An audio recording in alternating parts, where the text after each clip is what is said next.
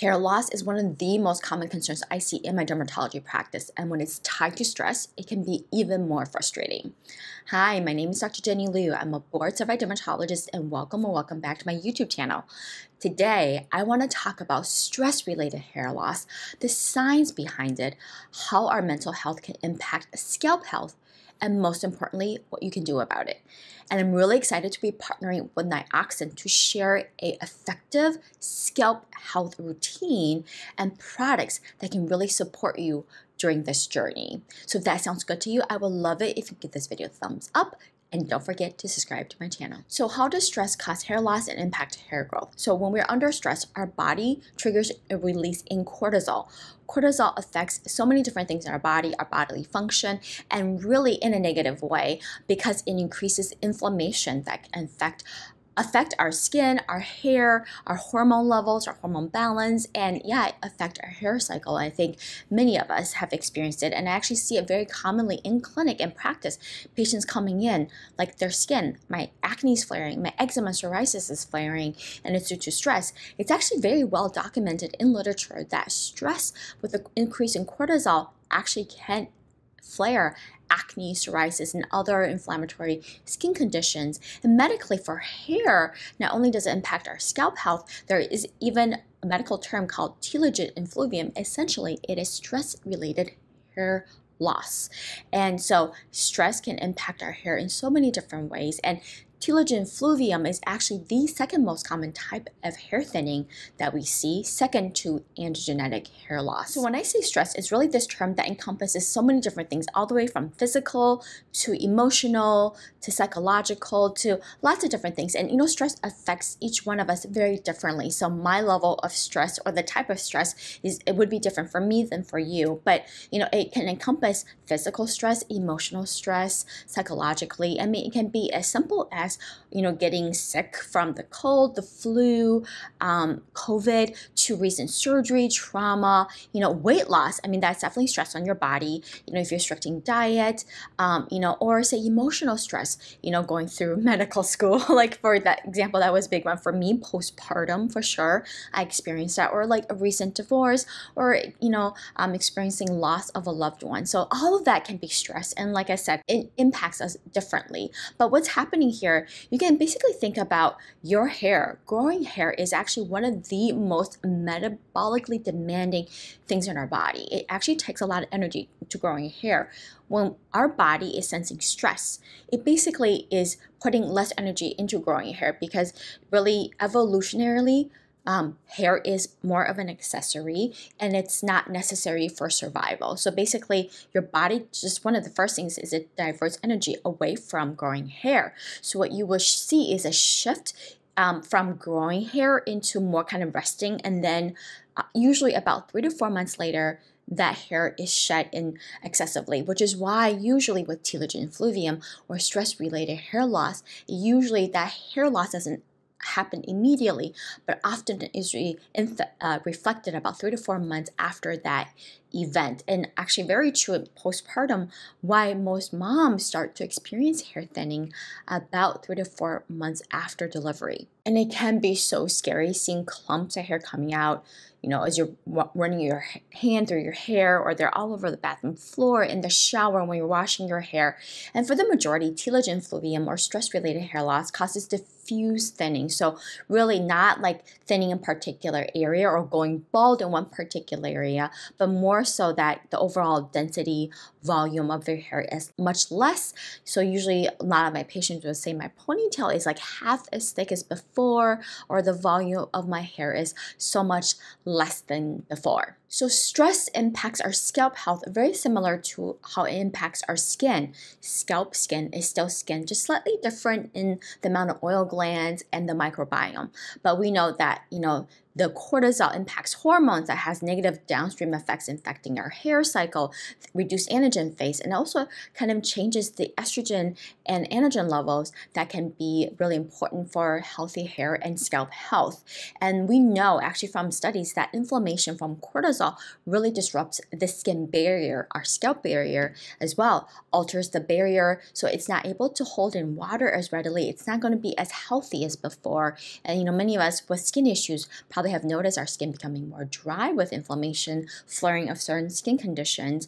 It disrupts the microbiome in our skin and as well as in our scalp that can keep our scalp and skin healthy, and it can trigger or flare up pre-existing scalp conditions, commonly seborrheic dermatitis and psoriasis. So like I mentioned earlier, I've had so many patients coming to see me, like either for the first time experiencing new onset of psoriasis or seb derm, really bad dandruff, or saying that it's flaring up because of stress. So essentially, this means that your scalp is more sensitive, prone to irritation, and just more vulnerable. So not only is stress shifting your hair cycle, causing more hair to be shed, but it's also negatively impacting your scalp health. And the thing is that hair grows from within your scalp. So if your scalp is not healthy, it really doesn't matter what other things you're doing to stimulate growth. It's just, number one, not able to grow. Even if you do grow hair, it's growing at a suboptimal rate, and the hair that grows out of it is actually very unhealthy. Studies actually have shown that when your scalp is unhealthy, it can actually itself cause hair loss, and or the hair that grows out of it is very dry, brittle, and prone to breakage. I mean, stress have even been shown to reduce growth factors in your dermal papilla within your hair follicles that really impacts healthy and fuller hair growth. So how can you support your scalp health during a stressful event so that way you can really maximize hair growth? Well, this is why I really love Nioxin and their line of products, and why I've been recommending Nioxin for over 10 years now, because I really love their focus on scalp health as really that core when it comes to growing stronger and fuller hair.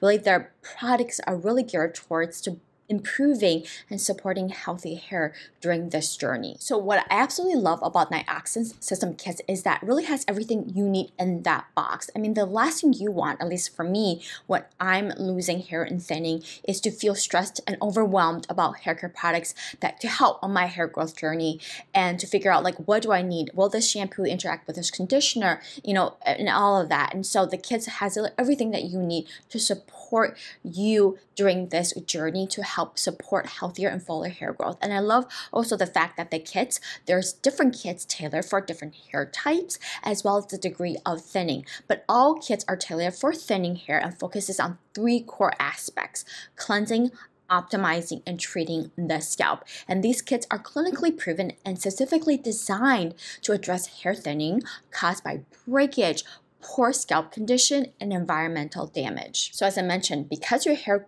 grows from within your scalp, when you focus on scalp health as a foundation, it really encourages thicker and fuller hair. So by targeting that scalp directly, these systems not only reduce breakage, but also create an optimal scalp environment by, number one, cleansing. So keeping your scalp clean is one of the most essential things that we can do. So the kits help to remove dirt, sebum, and environmental residue that can clog hair follicles. Really helps to also optimize, so really conditions and strengthens the hair to reduce breakage, making your hair feel fuller and healthier. And also treat, so there are active ingredients in the kits that really nourishes and revitalizes the scalp by improving overall health and the condition of your scalp and hair. And I absolutely love that Nioxin uses science-backed ingredients in the formula to support scalp and hair. So each of the kits are enriched with ingredients like niacinamide, peppermint oil, and caffeine to help nourish the root and stimulate hair follicles and strengthen the hair. And each kit, like I mentioned, is really tailored to different levels of thinning and hair types, even those that have chemically treated, color treated hair like myself, or even natural hair or textured hair. And so if you're really new to Nioxin, I really recommend starting with their system kits if you are experiencing hair thinning, and find one that matches your specific hair needs. Use it consistently for best results. And so each kit comes with a shampoo, conditioner, and a treatment product that is designed for your thinning and your hair type. And to complement the system kits, I recommend Nioxin Hairfall Defense Serum. This is a lightweight leave-in treatment that is designed to target hair fall and reduce breakage, especially common during stress-induced shedding. And Hairfall Defense line contains a shampoo and a serum, and I am obsessed with this line. I use it myself postpartum, second time around, and found it to be really helpful and really one of the key parts of why I shed significantly less second time around than first.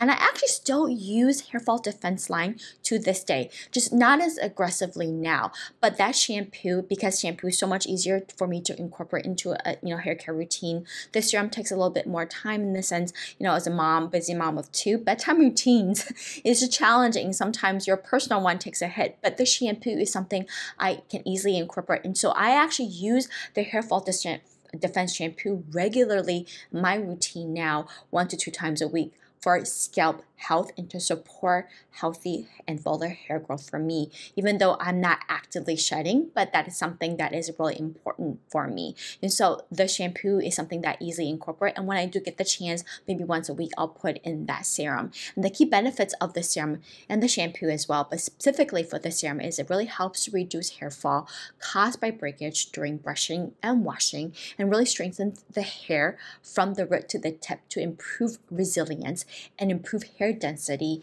and better hair resistance. It's lightweight, absorbs really quickly, so you don't have to worry about your hair feeling weighed down, leaving any sort of residue on your scalp. So I just love, and I find the science behind the formulation in the Hairfall Defense Line super fascinating. So it includes niacinamide that we talked about, helps to reinforce the scalp barrier and nourishes the follicles, caffeine that improves microcirculation and to improve hair anchorage. And then lauric acid, it's an antimicrobial ingredient that helps to balance the scalp. And lastly, super fascinating, sandalwood, which is really an innovative ingredient shown to activate the olfactory receptors in your hair follicles. So yeah, we actually have smell receptors in our hair follicles, and sandalwood really stimulates that to promote anchorage and reduce premature shedding. So this serum is really helpful for anyone experiencing increased in breakage during menstrual periods, and can be used as a daily maintenance product to keep scalp in balance. So